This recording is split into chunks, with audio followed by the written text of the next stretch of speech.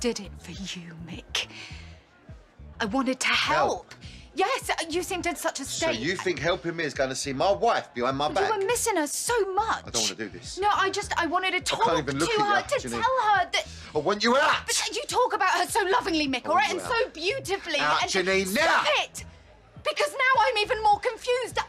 I thought that she was off the booze for life. How sick you got to be? How sick you got to be to do something like this? No, I'm not the sick one here, all right? Believe me.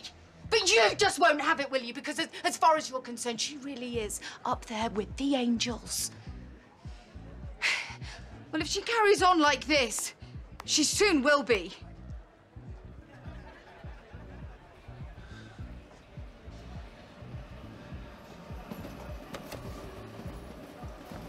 It's incredible, isn't it? After everything that she's done, all the damage that she has inflicted on you and on your family, and yet you still stand by her. It breaks my heart.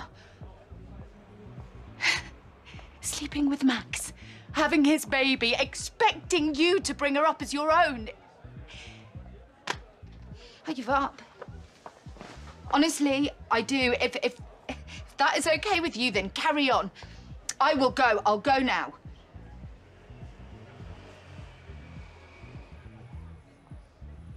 She told you all that, did she?